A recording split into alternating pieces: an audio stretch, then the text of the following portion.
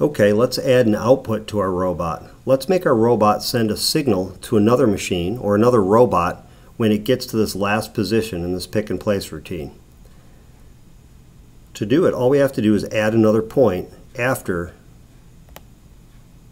we add our output. For instance, let's say I want to use input output 13.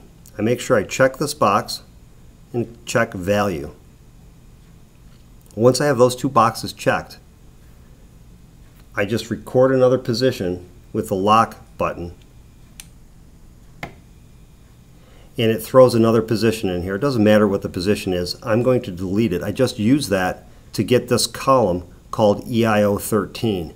So now that I've got that column, I can delete that line, and I have this column. In this column, since I want to turn on the output on this line of code, double click in the box. I'm going to make it say high because I want it to be high, and I also want to make that signal send for a length of time. So I'm going to change this pause to 0.25. What I'm also going to do, because I want to turn that output off, I don't want to leave it on the whole time, I'm just going to copy and paste this step. Notice the arm's not going to move. It has the same positions. All it's going to do is turn on for high, and then I'm going to make this go low, and that'll turn off the signal going to the other machine.